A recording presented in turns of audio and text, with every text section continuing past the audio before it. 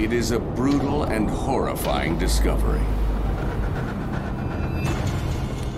Well, instantly we knew we definitely had a homicide on our hands.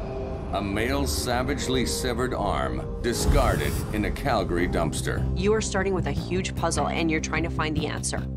Whose limb was this? And what kind of monster could commit such a gruesome and terrifying crime? This was a true whodunit. Everybody was a suspect at that point. This is the story of a mother's desperate search for answers. You just think, oh my God, so where's the rest of his body?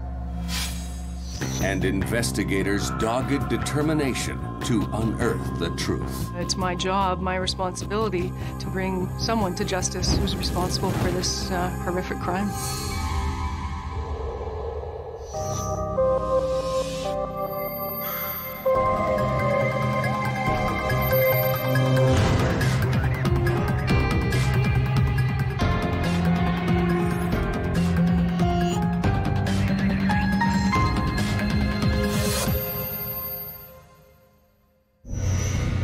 The morning of January 18th, 2008, in a quiet neighborhood in Calgary, Canada. A homeless man collecting bottles for cash is searching through a residential dumpster when he makes a sickening discovery. Inside a garbage bag is what appears to be a dismembered right arm. That's when nearby resident John Edwards is called to the front door. And the homeless guy says, quick, you have to come look in the dumpster. So we went back to the dumpster, kind of opened up the top of the bag.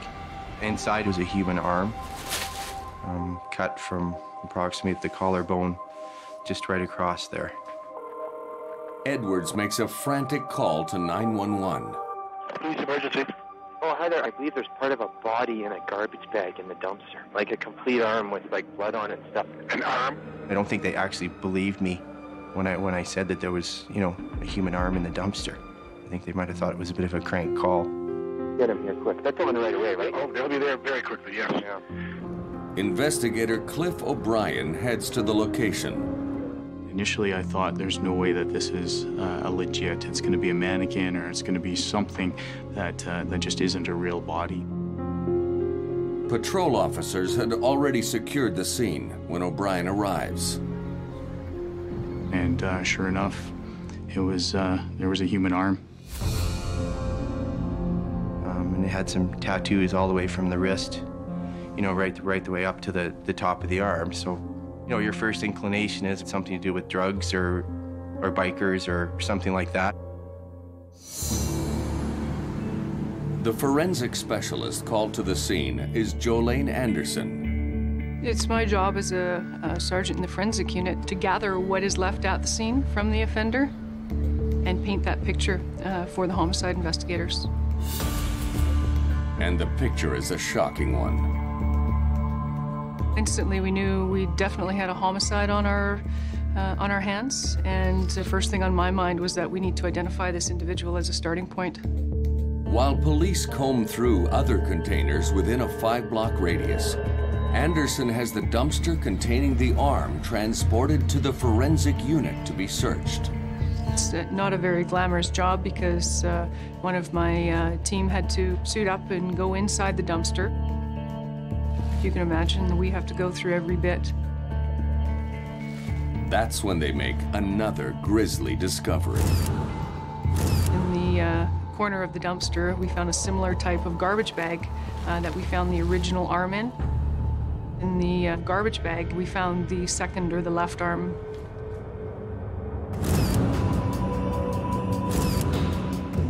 Certainly when there's a second arm, now I'm concerned that is this from the same person? Because there is that possibility we have multiple victims here.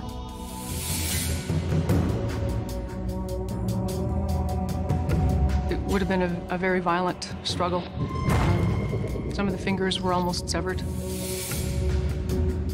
Anderson takes prints from what's left. Fingerprints are infallible. DNA is awesome. However, fingerprints are still what we do and what we call our bread and butter still.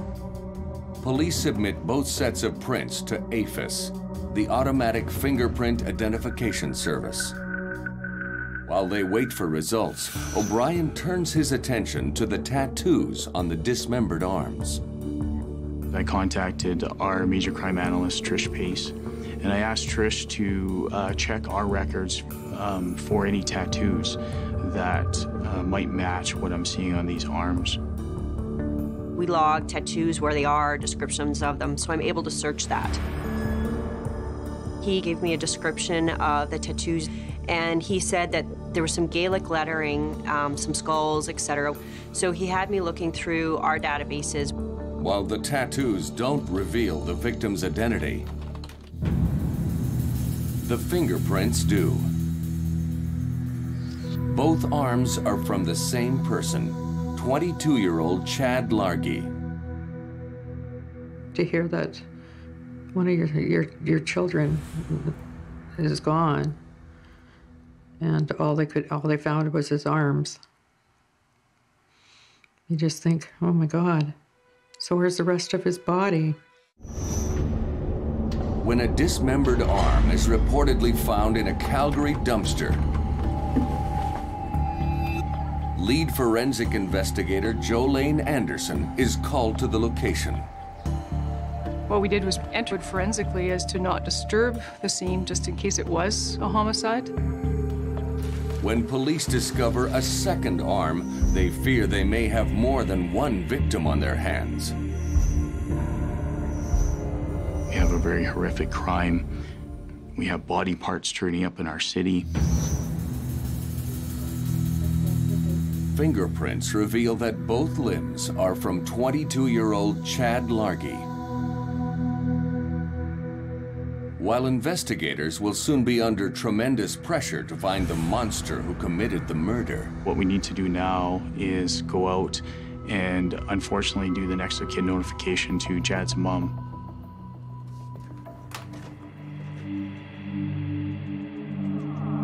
I couldn't believe it. I went into instant shock. It's the most horrible experience that anybody could ever go through. She tells investigators about her son's short and troubled life. A difficult journey that began when Chad was born 3.5 months premature. He was born 2 pounds, 3 ounces. He spent 121 days in the hospital fighting to live. And I was told that he was going to have all kinds of difficulties, but he grew up a fine, tall, good-looking man. An opinion shared by neighbor Erin Lind. Chad was amazing, you know, he was a typical kid. Yeah, he got into trouble here and there a little bit. Nothing, you know, too much out of the ordinary of anyone else his age. He was very, very loyal. He'd give you the shirt off his back if he thought you needed it. He loved people. He loved all kinds of people. He was a kind person. Sometimes I would get angry with him because he was just a bit too kind, you know? But there was another side to Chad Largy. Looking at his background, he's got a couple of confrontational issues regarding drugs. Bar fights, he'd had a domestic with his parents. You could definitely see his behavior kind of ramping up over the past, the most recent couple of years. But what could possibly motivate someone to so brutally murder and mutilate this young man? It's a very violent, very deliberate act. And in our forensic unit, we always say anyone is capable of homicide, but it's a totally different level when someone is capable of dismemberment. And as the lead forensic officer on the case, Anderson hopes that the savage killer has left behind a clue. As proper protocol, we use tape to make sure that we caught all of the potential trace evidence, such as fibers or hair, and ensure that if there's something there, we will find it. Meanwhile, police release a statement about the Largy killing. All we ever told the community and the media was that we had one arm that was located. By not revealing the discovery of the second arm to the public, police create what's called holdback information, crucial details about the murder that only the killer could know.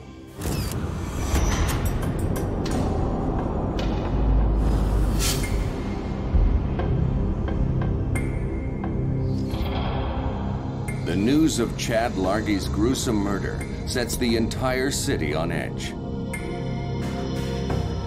Calgary Police Staff Sergeant Patty McCallum. There's shock because it's dismemberment, and people become afraid that maybe somebody's out there, that they too could be the next target who would be dismembered. Investigators had learned from Chad's mother that he had spent the evening of the murder at a Calgary bar. We were able to get Chad's cell phone records by a search warrant. It confirmed the fact that he'd been in the downtown area prior to the homicide. We know that he had been drinking, and we were able to establish that Chad had phoned for somebody to come and pick him up. And we actually have the last known video of Chad leaving that bar. Chad's phone call was to his father, James Largey. Police contact him. Chad's father really did not want to come and talk to us. He didn't want to know any details about his son's death. This is very strange. I don't know any parent that wouldn't want to know the details and to assist in the investigation.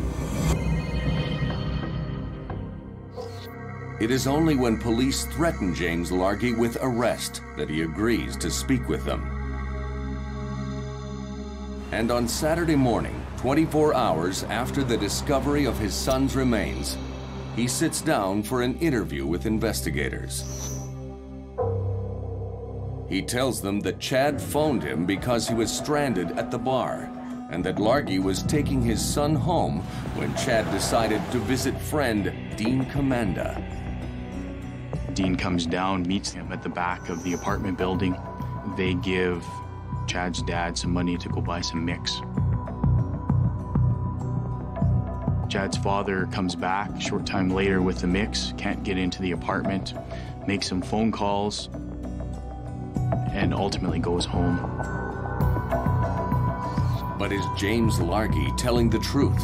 Or was this young man murdered, then brutally dismembered by his own father? There's no doubt that we suspected Chad's father may have had something to do with it. We followed up James Largey's story saying that he had gone out for mix. We went and obtained the video to make sure that that's where he was. His story checks out. James Largey is innocent, and investigators are back to square one.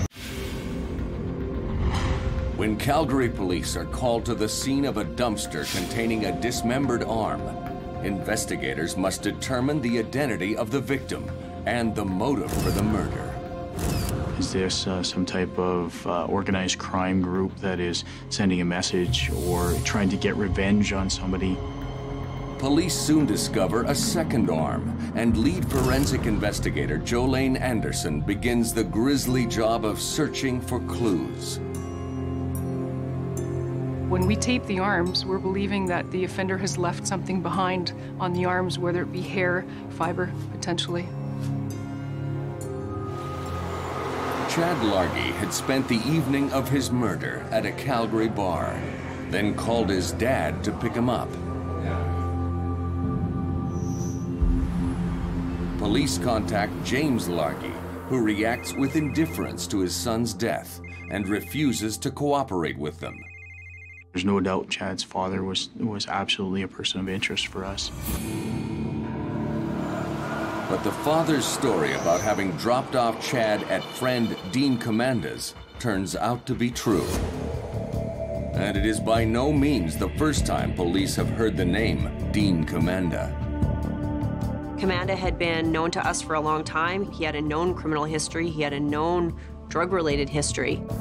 But could the 22-year-old have actually had a hand in the killing and savage mutilation of his best friend? There is nothing in their past that would indicate that Commanda would have killed Largey. Nor, according to Commanda's girlfriend, did Dean have the opportunity. She says he was with her the night Chad was murdered. What's more, Commanda seemed genuinely worried when Largey dropped out of sight. We were able to get access to Chad's cell phone, and Dean had left several voicemails for Chad after the murder. Back at the Calgary Police Forensic Lab, Sergeant Jolayne Anderson has come to a gruesome conclusion about Chad Largey's dismembered limbs and the person who committed the savage act. He certainly changed the method with which he dismembered the first arm compared to the second arm. The first had been sawed off. I imagine it took a significant amount of time and force to dismember the first arm. By the time he got to the second arm, the murderer had the hang of it. Essentially cutting the tendons in the muscle and pulling the arm out of its socket. As you can well imagine, it would have to have been very violent. This ghastly evidence tells investigators that Chad Largey's dismemberment was not the work of a seasoned killer, but of a novice unaccustomed to such a horrific act. In their appeal to the public for tips, police intentionally do not release information about the discovery of the second arm. When we found both arms in the dumpster, we kept that as holdback.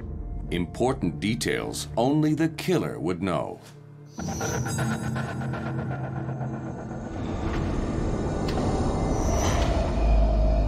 Police are inundated with calls from shocked Calgarians. One of the tips is from a rental company. They rented out a meat cutter, and the person that returned the meat cutter after having it for the weekend left it full of flesh and full of blood. Could those remains be Chad Largey's? I was tasked then to follow up with the owner of the business, find out who had rented it, and make contact and interview the people who were involved. Blood analysis reveals that the remains are not the victims, but that of a slaughtered animal. And the person who had rented the meat cutter was a butcher who had neglected to clean it before returning it.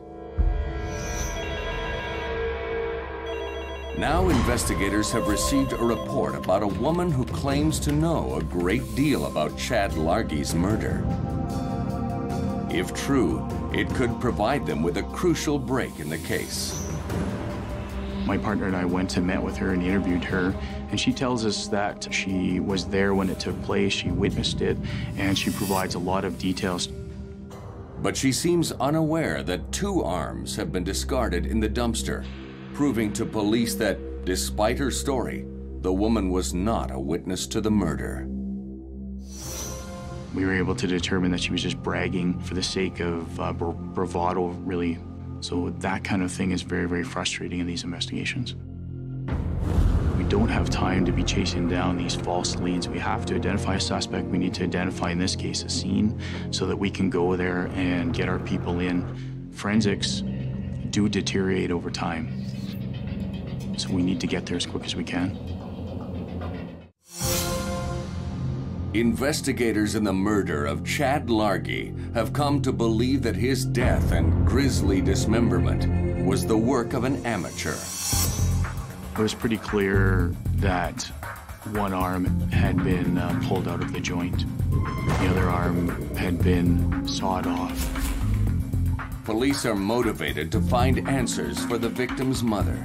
I needed to know that he was not alive when they cut him up. Investigators have determined that the last person to see victim Chad Largey alive was 22-year-old Dean Commanda.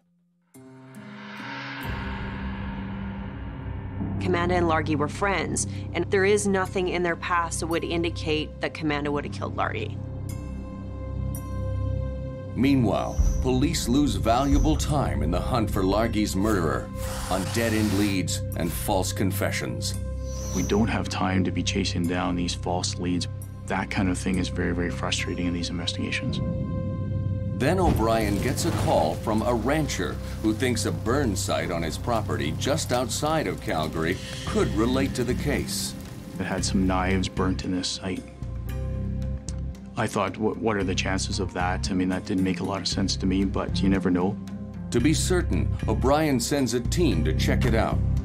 When our crime scenes unit gets out to the scene, it's an open area, it's very windy. Most of the ash from the burn site has actually already blown away.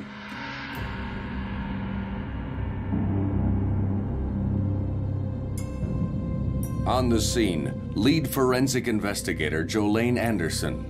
In there we found burnt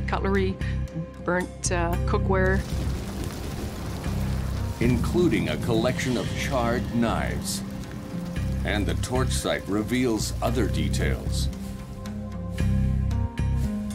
The scene was in January, so it was somewhat cool. There was light snow on the ground, so we were still able to recover tire impressions as well as footwear impressions. All of which could be invaluable if the burn site has anything to do with Chad Largey's murder. But there is nothing at the scene to suggest that it does. Suddenly, something catches Anderson's observant eye. Our other officers were photographing and seizing as they do, and overall I was standing back watching, and I saw a receipt kind of blow by in the wind. I picked it up and had a look at it and thought, this is very odd. It is a receipt from a 7-Eleven store from 2 weeks before. But how could a random receipt connect this burn site to their case? I then followed up that receipt to a 7-Eleven. Then going through with the timestamp, I was able to get video evidence of the suspect buying minutes for his phone.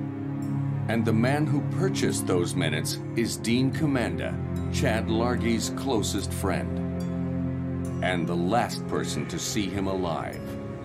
Right around that same time, some of the detectives working on the case did some computer checks on our database, and they found that Dean Commanda had rented a rental truck which had dual tires.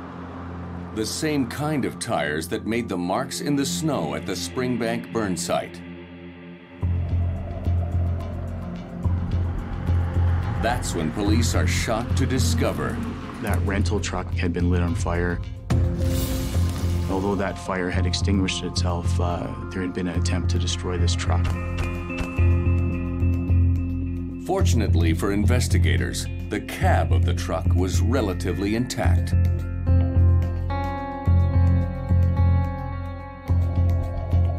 So we were able to find a pair of loafer-type shoes that were in there. Those shoes match up with footwear impressions that we find out at the Springbank burn site.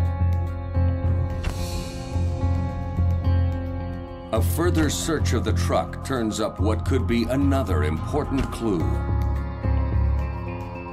Beside the driver's seat, we also find a label for a jerry can.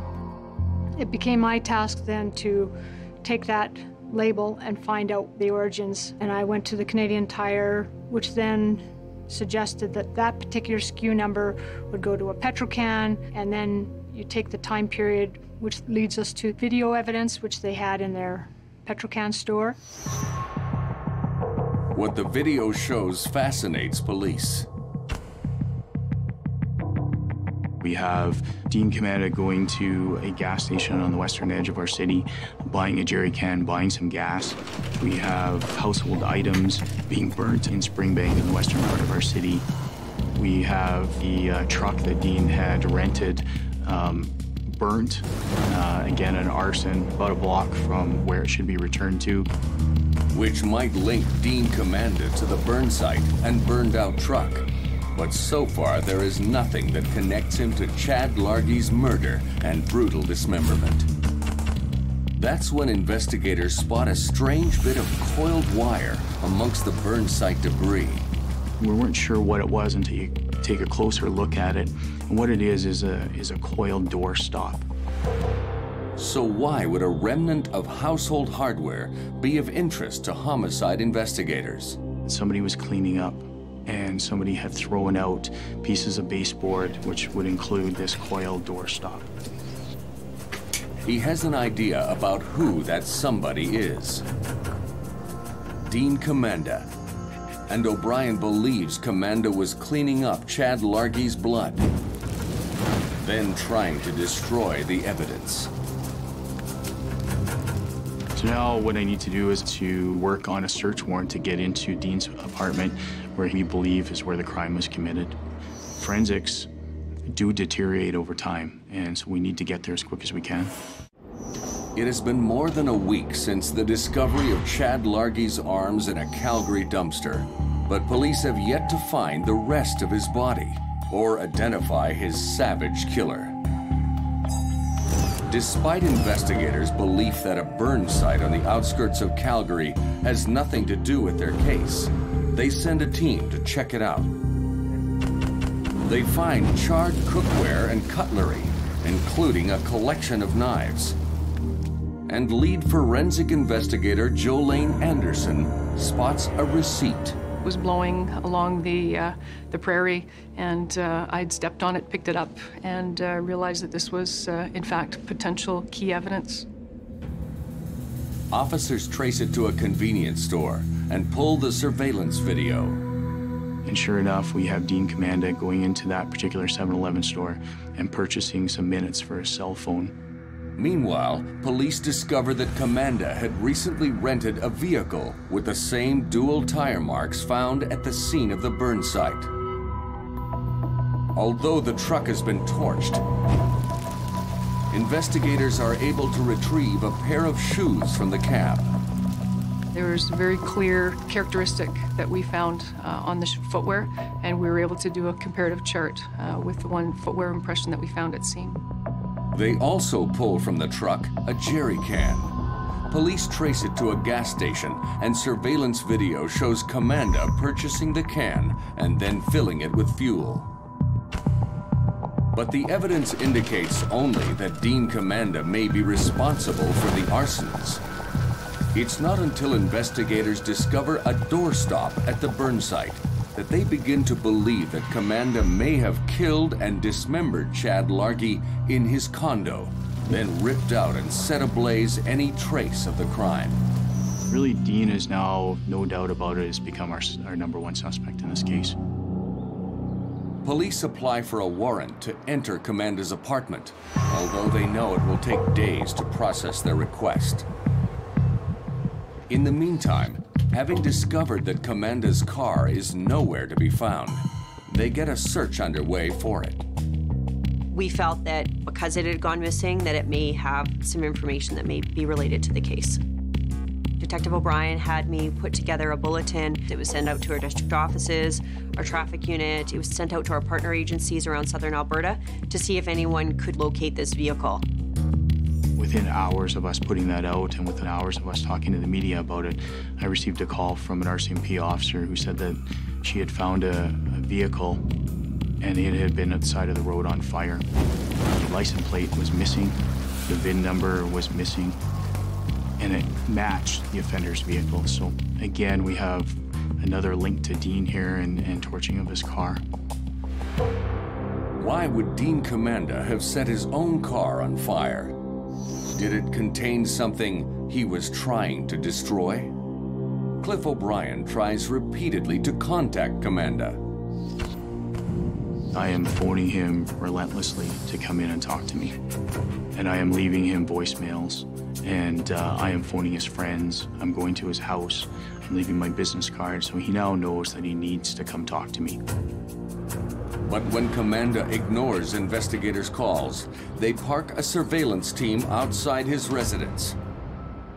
Then O'Brien calls to tell Commanda the jig is up. Within an hour of that phone call and me leaving that voicemail for him, Dean and his girlfriend come screaming out of the residence, get into a car and drive very, very quickly, very erratically to a local hospital. Our surveillance team goes into the hospital and can see Dean being wheeled into emergency with some type of bandage on his hand, and Dean is screaming. And investigators think they know how their suspect injured himself. During the attack on Chad, and during Chad's murder, that Dean cut his hand, likely from the knife slipping. So why was Commander admitted to the hospital not for a knife wound, but a third-degree burn on the palm of his hand? Police have a theory. But when he knew that we were coming for him, he put on a frying pan onto his stove, and he put his cut hand right onto the frying pan to cover up the fact that he had this knife wound. And with his girlfriend clearly involved in the ruse, Dean Commander's alibi for the night of the murder goes out the window. It is the behavior of a desperate man. He's burning his own hand, he's burning property. He's taking all these large steps to conceal evidence, but in retrospect, what he's doing is pointing right at him. But investigators still don't have enough of a case against Commander to arrest him, and their warrant to search his apartment has yet to come through. Police decide to keep a team on Commander's tail. Dean and his girlfriend go to a movie theater, so I asked our surveillance people to go in and to see if there was any cast-off DNA. Our surveillance unit was able to seize a straw that Dean had been using, and we were able to send that to the crime lab and get Dean's DNA off of that straw.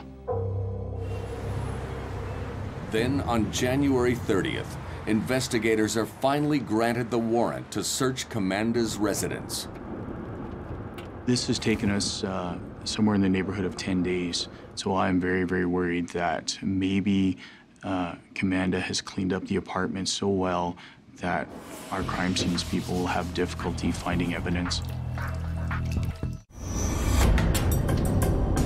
When police discovered Dean Commander's burnt-out car, they suspected contained incriminating evidence, perhaps the blood of murder victim and close friend, Chad Largy. Then the 22-year-old Commander badly burns his own hand with a frying pan, and police believe he's trying to hide the knife wound he received struggling with Chad. The burns obliterate what we suspected was a cut from a knife fight. Police put a surveillance team on Commander, follow him to a movie theater, then lift his DNA from a discarded drinking straw. It's not until 10 days after Largy's death and gruesome dismemberment that police are granted the warrant to search the site that they believe to be the scene of the crime, the suspect's condo.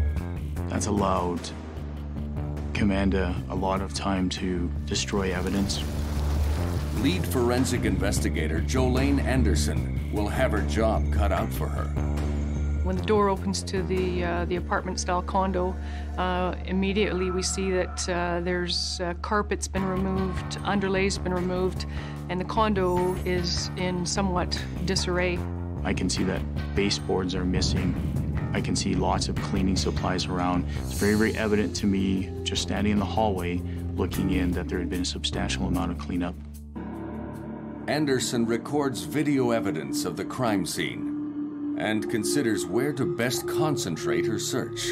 Just by looking at the pattern with which the carpet and the baseboards were removed, the scene of the homicide would have been just outside the bathroom in the hallway area, and probably the dismemberment in the bathroom area. First thing that we did was a basic white light exam. Pure white light in a slow, methodical method will give you lots of information. We would go through the different wavelengths of light with different types of filters on our eyes to protect our eyes, as well as filters on the camera so we can capture what we're seeing, so we can present it later in court. While forensics officers examine every inch of the bathroom, in the kitchen, they discover bloody bandages in the garbage. So, which of course is very unusual because it's a homicide scene.